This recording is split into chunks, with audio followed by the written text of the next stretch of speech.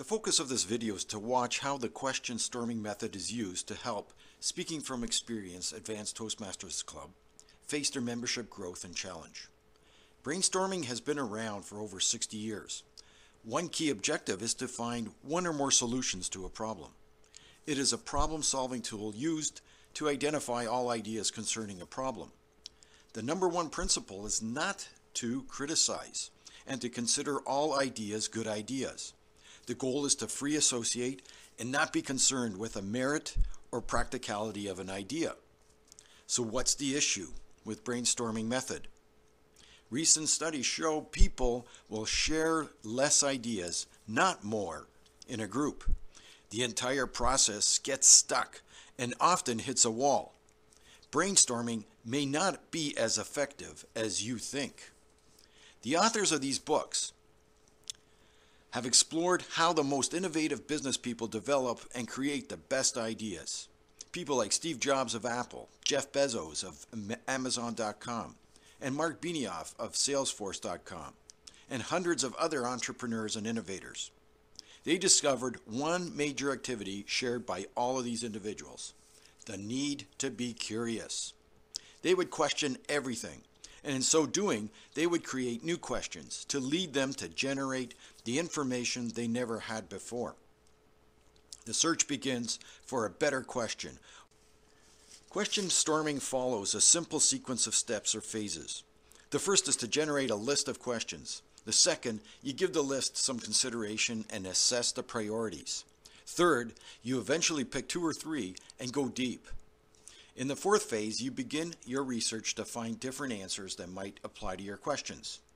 This begins to provide you with new ideas and insights you never had before. The final phase is to implement an activity or experiment to test what the outcomes are from an individual idea. The phase 1 of brainstorming, you gather your group or club members around a flip chart, whiteboard, or a computer screen. Record every question that comes to mind. The goal is to free associate and not to enter into discussions. Aim for as many questions as possible, over 50 if you can. So let's explore this process with an actual example that I facilitated with members of the Speaking from Experience Club. I asked them to come up with questions related to increasing membership and attracting new members to the club. Here are the questions the club recorded. Join the club. How many more members do we need? Where do we look for these members? What will they do for us? Well, will a new member be voted in? What are the acceptance criteria of the new members? What value do we offer to the new member? What makes us different? Will the candidates be a right fit for us? What events do we need to host? When do we need these members by?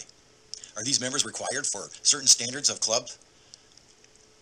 Do we charge these new members? What age can we accept them at? Can we change our club to a supper club? Within 10 minutes, we had gathered over 28 questions. Now we proceed to phase 2. The group starts to choose the most important questions, looking for patterns and possible groupings. The goal here is to pick questions or come up with new ones not thought up of before. Each individual claims their favorite. The group begins to realize there are common choices, and we begin to see a pattern. The pattern appears to center around different themes. Who would make an ideal candidate, and what value do we offer? Someone then asks a new question. Why are club points important? Another chimes in with the question on whether you join the club in order for the club to even get points. This question has the force to move the interest of the group to another area. Eventually, as the ideas and feelings begin to surface, someone proposes another new question. Why did we join? The entire room erupts, and avid support by a majority favor this new question. This inspires another member to ask a question related to the previous theme. Who in the world would care about the values our club has to offer? The conversation now turns to questions of why. And one enthusiastic member suggests a new question. Why do we want or need more members? Now, this question appears to comprise the sentiments behind 4 or 5 different other questions. Because the question is vague, it generates little support and is dropped. But this seemingly hollow question gives time and space for a new insight in another member's mind. Why don't we explore the question of membership from different perspectives? These include the perspective of a new member, our own personal perspective, and from the perspective of a thriving club. In fact, all the previous questions can be grouped into one of these 3 perspectives. Now, we can enter the final phase of the assessing phase and narrow the questions to the 3 most important. It helps in this case to group the top remaining questions into these categories relating to the questions of who, what, why, and how. And finally, the group unites and selects the final 3 they deem of value to explore further. It happens that the answers to these 3 questions will also have relevance to many of the other questions and will impact the ultimate solution. At this point, the first part of the question storming method is over. It is suggested that the group leave the room to begin to let the questions they are willing to investigate sink in. At the next meeting, each member will be asked to contribute any new thinking that the answers they develop open up. For the purpose of this video, I will share with you my observations and thinking related to these questions. Here I list a number of reasons that I think members who join Speaking from Experience. When you consider the personal reasons carefully, you find that the values we offer are not directly related to reasons people joined.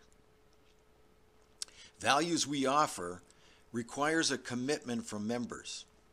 A commitment to volunteer time and effort, to mentor a new member who's commencing their journey with an advanced club. Prospective members who have a high interest in communication and a desire to get to another higher level will find this advanced club interesting.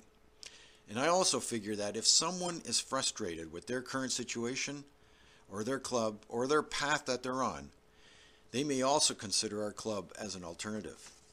In summary, we joined because we are passionate communicators, we appreciate excellence, and the high caliber evaluations that are provided in our club. Our club offers potential members knowledge, skills, and mentoring attitude that is unique or different and not available anywhere else in our community. So who do I think these reasons and values would appeal to? In specific, they would attract corporate business leaders, managers, or supervisors of employees, those who have to speak in public or motivate, possibly trainers as well as workshop facilitators. We have enough ideas and can turn to possible actions to take. For example, the group may decide that an increase in awareness of the club identity can inspire improved messaging and what personal needs individuals in the community may have. This awareness would serve to identify specific prospects in our social and professional circles. Now we can begin to build an inspired roadmap. An agenda of what we can do next becomes clear. Asking focused questions creates the relevant answers. The answers are found through observing, networking, and experimenting. We observe ideas and associations in the world. We network with other groups, clubs, and even with other people who hold entirely different sets of interests. And we can gain valuable feedback when we take risks in trying new events. The best questions will bring the right answers. Question storming unites the entire group and contributes to building a consensual outcome. A better vision is created, one with energy and enthusiasm. Attracting new members and selling the club will have a higher likelihood of succeeding.